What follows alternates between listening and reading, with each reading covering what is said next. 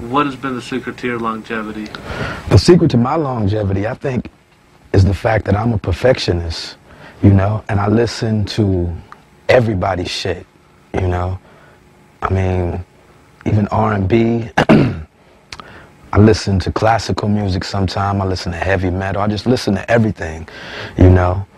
And really, I listen to the whack shit more, you know, because I want to know what not to do, you know, the stuff that's not selling, you know. It's easy to pick up a hit record and know what people are buying, you know.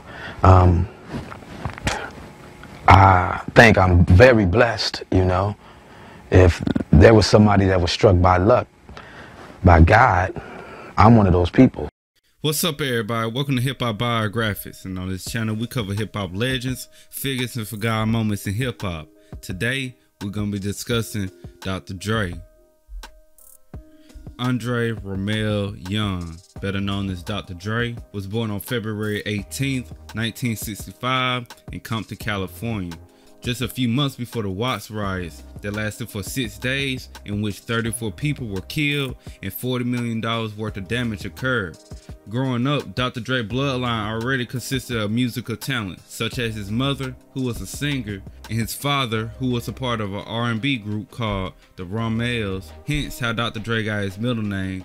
Dr. Dre's parents would separate from each other in 1968, in which his mother would remarry, and this marriage would make Dr. Dre and the G-Funk rapper Warren G stepbrothers.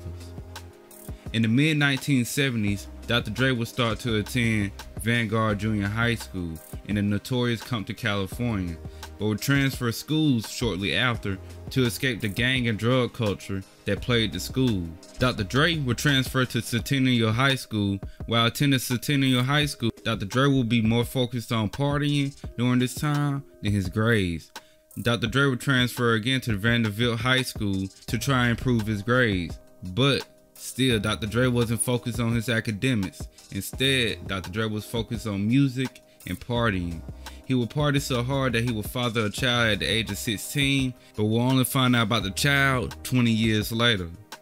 Dr. Dre's love for music would come from when he heard the Wheels of Steel, The Adventures of Grandmaster Flash.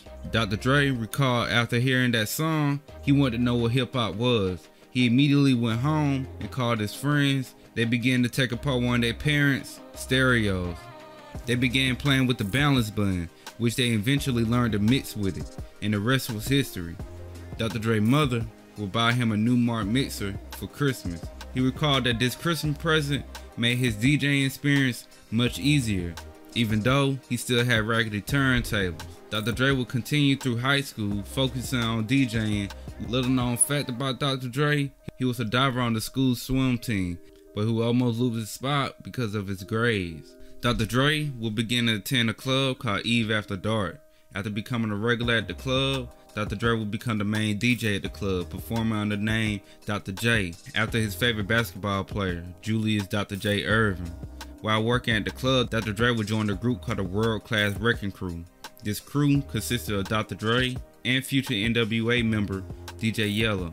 Also Alonzo Williams, the owner of the club that Dr. Dre began DJing in. Remember him. The World Class Wrecking Crew were a disco electric funk type of brand.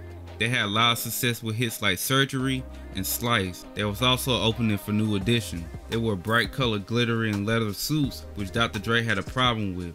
Not only did Dr. Dre not agree with the fashion choices of the group, he would also not enjoy their style of music and wanted more creative control over the music he was making. Stable speakers and a mixer will rock your party wherever you be.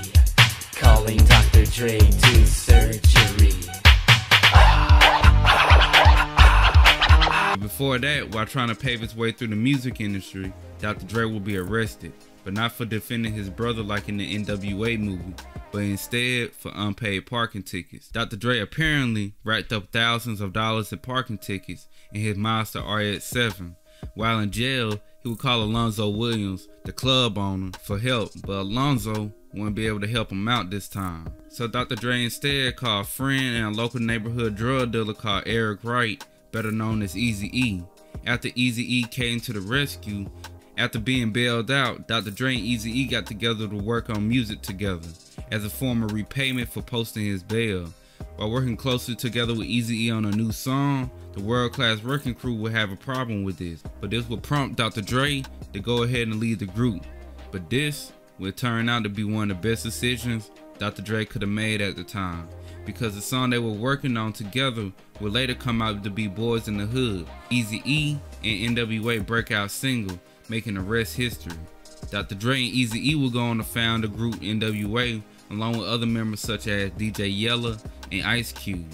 Dr. Dre's new group will go on to have major success with their first album, Straight Outta Compton, released. Dr. Dre will complete one more album with NWA before departing with them also. Dr. Dre's reasoning for leaving NWA was because the group's manager, Jerry Heller, who was focused more on taking better care of Eazy-E and not the other members of the group.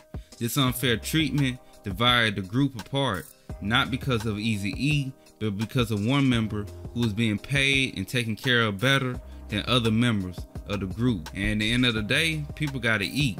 Jerry Heller would later admit to treating Eazy-E better than other members because Eazy-E was business focused, while the other members were focused on music, the exact thing they were being paid to do. Dr. Dre would end up having a hard time leaving Ruthless Records, but eventually would be freed from his contract with the help of Suge Knight and his shrewd Godfather-like negotiating techniques. Going into the 90s, Dr. Dre would find major solo success in the 1990s after signing with Suge Knight to Death Row in 1991. Dr. Dre will release a new single called Deep Cover with an up-and-coming Long Beach artist by the name of Snoop Dogg. And after releasing this new single, Dr. Dre will begin working on his debut solo album. And on December 15, 1992, Dr. Dre will release The Chronic, shooting him into mainstream success. The Chronic, an album named after marijuana, will peak at number 3 on the Billboard Top 200, and 3 of his singles from his album will make it in the top 10. Dr. Dre now will not be just known as a producer, but also a rapper. But this will only be the start for Dr. Dre's career. He will go on to find many more rap superstars such as Snoop Dogg, Eminem, and 50 Cent, while also finding a globally successful headphone company called Beats. But that's all for a part 2. Please like and subscribe if you learned anything, and also leave a comment. What's your favorite Dr. Dre song? Or what's your favorite Dr. Dre fact? And I'll catch you on the next one.